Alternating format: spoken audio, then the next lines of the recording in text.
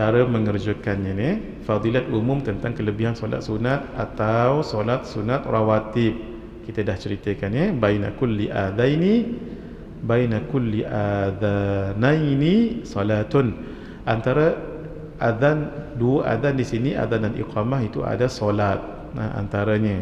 Maksudnya antara azan dengan iqamah ada solat, tu namanya solat qabliyah tadi tu, umum. Usul khusus janganlah tinggal. Hadis tadi kita dah baca dah.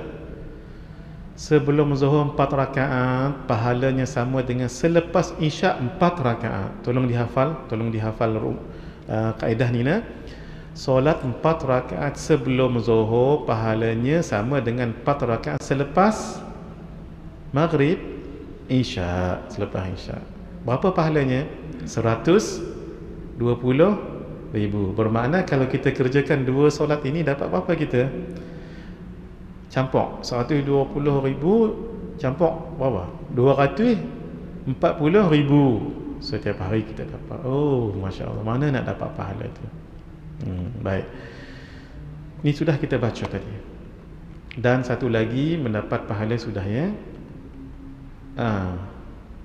Arba'un dah sudah tadi tu. Baik, macam mana nak mengerjakan tu yang penting. Macam tadi juga, salli sunnatal isya raka'ataini qabliyatan lillahi ta'ala. Habis usalli sunnatal isya raka'ataini qabliyatan lillahi ta'ala.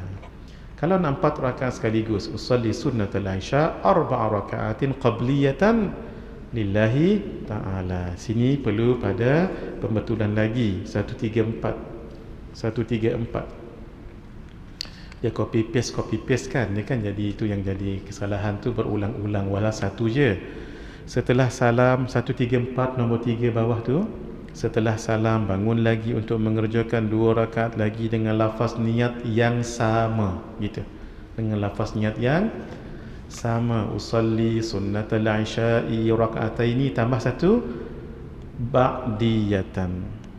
Mohon maaf, qabliyatan lillahi ta'ala. Sudah, mari kita lihat selepasnya.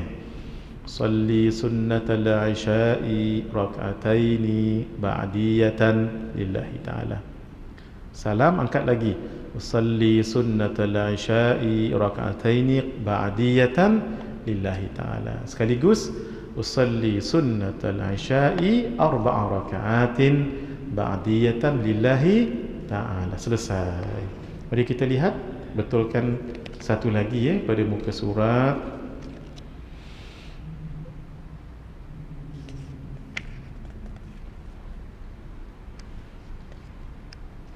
Pada muka surat 140, ni yang terakhir. Ni kita betulkan yang terakhir. 140 sudah, nombor 3 setelah salam bangun lagi untuk mengerjakan 2 rakaat lagi dengan lafaz niat yang sama. Sama juga.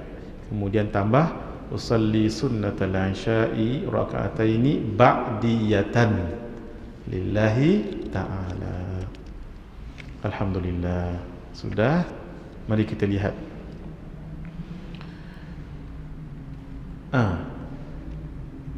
Boleh dikerjakan sebahagian ulama ni, dan terutama sekali yang terlepas sembahyang qabliyah isya, boleh gabungkan dengan ba'diyah isya, buat 4 rakaat. Usalli sunnatal isya'i 4 raka'atin qabliyatan wa ba'diyatan lillahi ta'ala. Ni jarang tuan-tuan jumpa dalam kitab ni, sebab jarang orang bahaskan, sebab pendapat ini tidak masyhur. Tujuan kita cerita ni ilmu, paling kurang kita tahu. Dan kalau nak buat boleh, contoh jam tadi kan, waktu nak pergi masjid tadi jam, tak sempat qabliyah isya, boleh tak guna pendapat ni? Boleh, tapi kena sebut qabliyatan wa ba'diyatan. Sama juga nak buat 6 rakaat boleh, 6 rakaatin boleh, tapi 6 rakaatin tu diniat dulu. Apa? Saya nak sembahyang 4 rakaat sebelum isya, 2 rakaat selepasnya boleh, atau 2 rakaat sebelum isya, 4 rakaat selepasnya boleh. Tu yang jadi 6 tu. Ataupun 4 gabung sekali, 4 gabung sekali. Usalli sunnatal isya'i thamaniya raka'atin, 8 rakaat tu qabliyatan wa ba'diyatan. Cuma yang ini tidak ada tahiyat awal. Kalau yang 4 rakaat ada tahiyat awal. Kalau qabliyah ba'diyah tidak. Nah,